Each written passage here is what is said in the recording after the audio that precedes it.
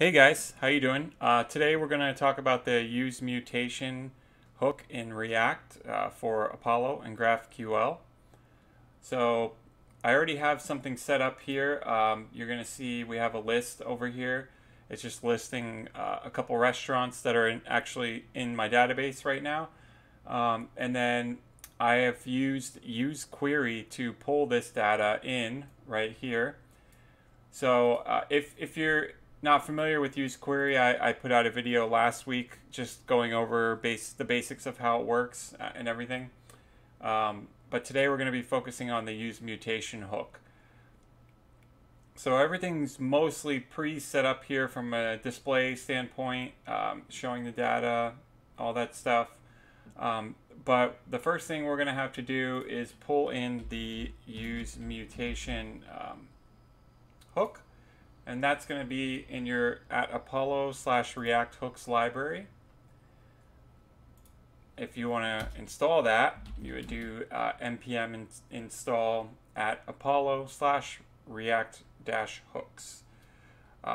So let's build a mutation here. So we're going to just do delete today. But with just showing you how it works, you'll understand how to use it for your updates as well. So when you're building a mutation for the front, it's the same as the mutation you have in the back. The difference here between the query one is we're gonna have to provide some kind of variables in this one to to identify what restaurant we're trying to delete. So let's build this mutation right here. We're going to want to say, we're going to feed it an ID. So $ID is just our placeholder for our variable in the actual mutation right here. And we're going to do delete restaurant and where ID. And then give it that placeholder. And then I'm going to return back the ID, the name, and the state, which is the same information that I'm getting right here when I'm querying it. We're not going to do much with this in this video, but I'm just pulling some information back. So let's go down here and let's make our delete button work. First thing, we got to build the function for the useMutation. So if you notice, the useQuery hook takes curly braces in the front and wraps around the things that it returns. For the useMutation, it's brackets, and we're gonna provide the mutation here.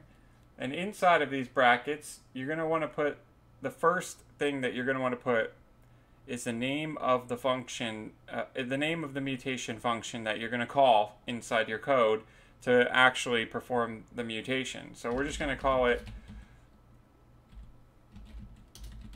delete restaurant. And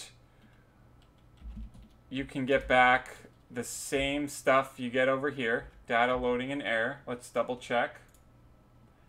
So if you use mutation, this is the docs for React hooks. So you can get back the same stuff, data, loading, error. You can get back a Boolean called called, which basically tells you that it's been called. And you can pull an instance of the client as well, Apollo client. For the purpose of this video, we're not going to be using any of that stuff right now. So now we got to make this is set up. This is a function, and when we call this function, it will do exactly what we need it to do. It will delete a restaurant from the list. So inside of my loop here for the list, on my button, I'm going to add an onClick. And then from here, we're just going to fire delete restaurant. Now we do have to provide variables because it's not going to know what restaurant it has to delete. And the variables is an object. So let's open up the function, parentheses, inside of here, curly braces, put the variables, and the variable that we're providing is, the key is the ID, and the name in this case is food.id. So that's our variables right there, and our function call. And if I save this, it should work. So let's test this out. One thing you're going to notice is when I click on to delete an item from this list, you're not going to see it deleted from the list in the front because we have to do something else for that.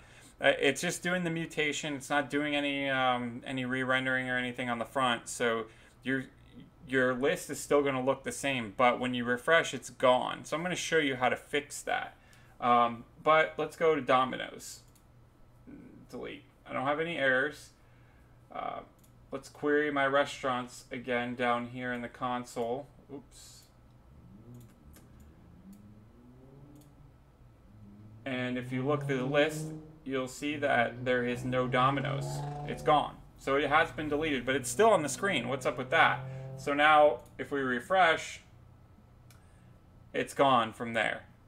So now I'm going to show you how to make it go away when you delete it.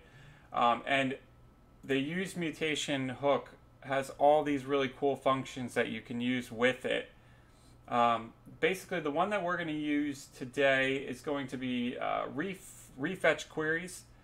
This is exactly what it says. It's a function that allows you to specify which queries you want to refetch after a mutation has occurred.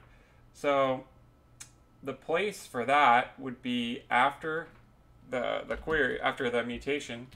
Open up a set of curly braces, and in here we're going to do refetch queries.